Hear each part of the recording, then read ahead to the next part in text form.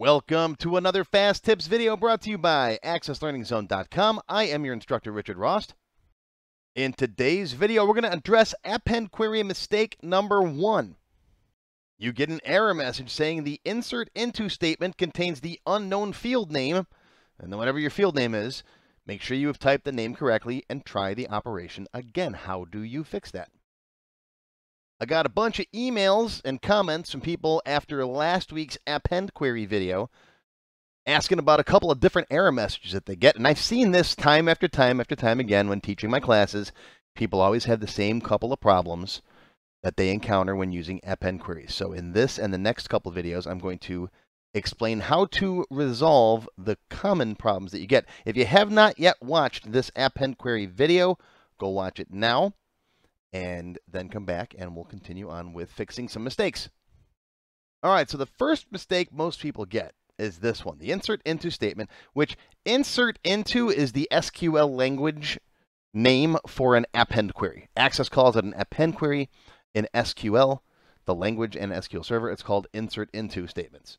Okay, it's the same thing. But it's saying it contains an unknown field name. That means you're trying to insert into a field called something that's not in the destination table. All right, this usually comes up when you're using the asterisk, which is why I said in the previous video, if you're a beginner, don't use the asterisk. Oh, and someone just beamed in. So let me set this up and show you how to fix it. Okay, take 3. This is my Tech Help free template. You can grab a copy off my website. It's take 3 because the last couple of takes I said you can grab a coffee. I have coffee on the brain. Someone send me a Starbucks, please. You can grab a copy of this database off my website if you want to. You'll find a link down below. Same one we used in the last database, and I got my little append spreadsheet down here, and it's in Microsoft Excel. There it is. Okay, we're going to import this stuff into the database and append them to the customer table, just like we did in the last video. But I want to run through the import again to show you what most people do when they do the import, okay? All right, so real fast, we're going to do external data, new source, from file, Excel. Go grab it off my desktop. There it is. Open.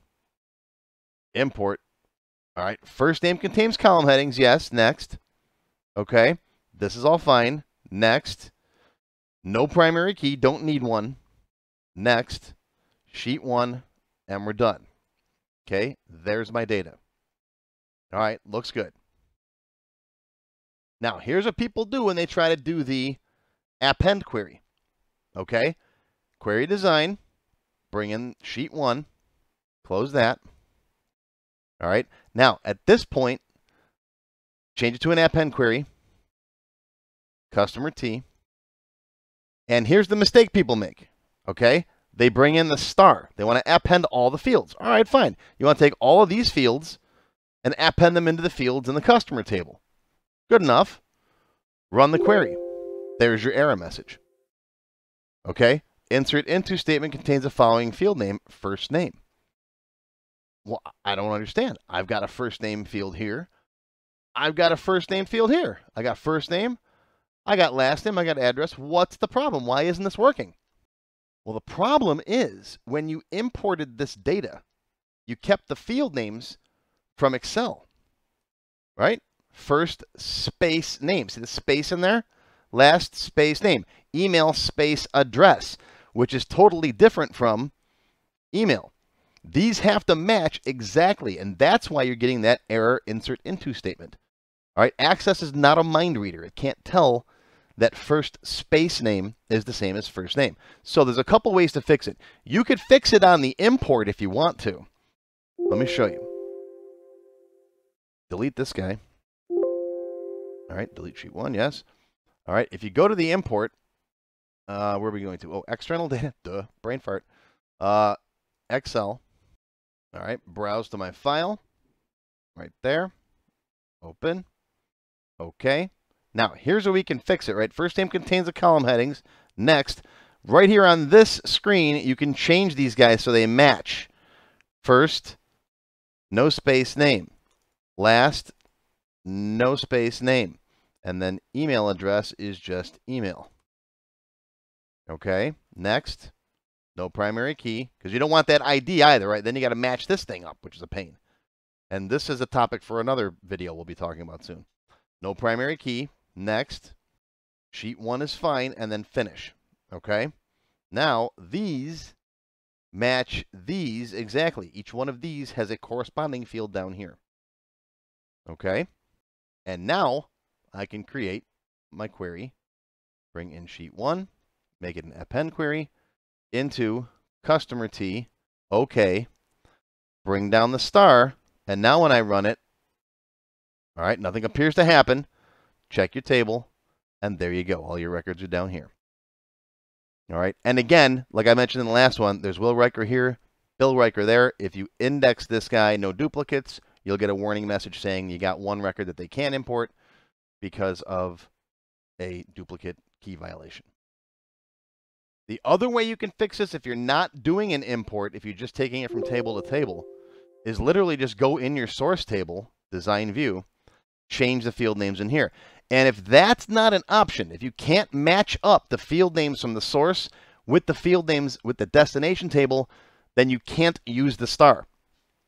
Okay? You can't. You can only use the star if all of the fields match up. If not, you have to bring over the fields one at a time like I did in the last video and match them up that way in the columns.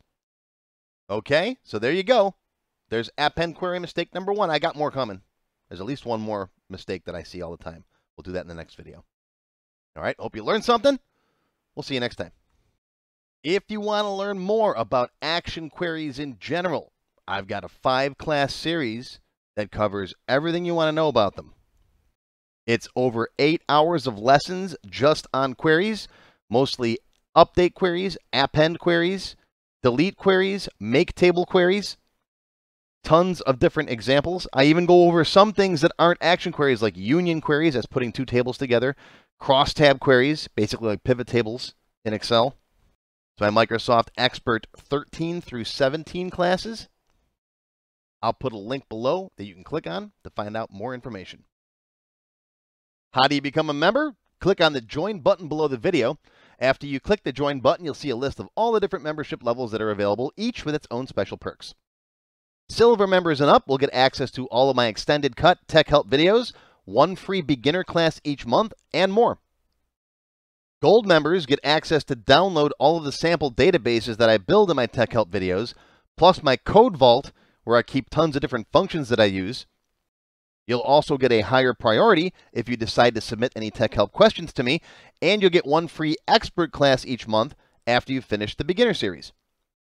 Platinum members get all the previous perks, plus even higher priority for tech help questions, access to all of my full beginner courses for every subject, and one free developer class each month after you finish the expert classes. These are the full-length courses found on my website, not just for Access too. I also teach Word, Excel, Visual Basic, and lots more. You can now become a Diamond sponsor and have your name or company name listed on a sponsors page that will be shown in each video as long as you're a sponsor. You'll get a shout out in the video and a link to your website or product in the text below the video and on my website. But don't worry, these free tech help videos are going to keep coming. As long as you keep watching them, I'll keep making more, and they'll always be free. If you enjoyed this video, please give me a thumbs up and post any comments you may have. I do try to read and answer all of them as soon as I can. Make sure you subscribe to my channel, which is completely free, and click on the bell icon to select all to receive notifications when new videos are posted. Make sure you click the Show More link down below the video to find additional resources and links. You'll see a list of other videos, additional information related to the current topic, free lessons, and lots more. YouTube no longer sends out email notifications when new videos are posted, so if you'd like to get an email every time I post a video, click on the link to join my mailing list. Even if you don't want to become a member, feel free to donate to my tip jar. Your patronage is greatly appreciated and will help keep these free videos coming. I got puppies to feed. Now, if you have not yet tried my free Access Level 1 course, check it out now. It covers all the basics of Microsoft Access. It's over 4 hours long, and I just updated it for 2021. You can find it on my website or on my YouTube channel. I'll include a link below that you can click on. And also, if you like Level 1, Level 2 is just $1. Yep, that's all, $1, and it's free for all members of my YouTube channel at any level, even supporters. Want to have your question answered in a video just like this one? Visit my tech help page on my website. You can send me your question there. While you're on my site, feel free to stop by the Access Forum. Lots of good conversations happening there. Be sure to follow my blog, find me on Twitter, and of course, YouTube. Once again, my name is Richard Ross. Thank you for watching this tech help video brought to you by accesslearningzone.com. I hope you enjoyed this video and that you learned something today. I'll see you again soon.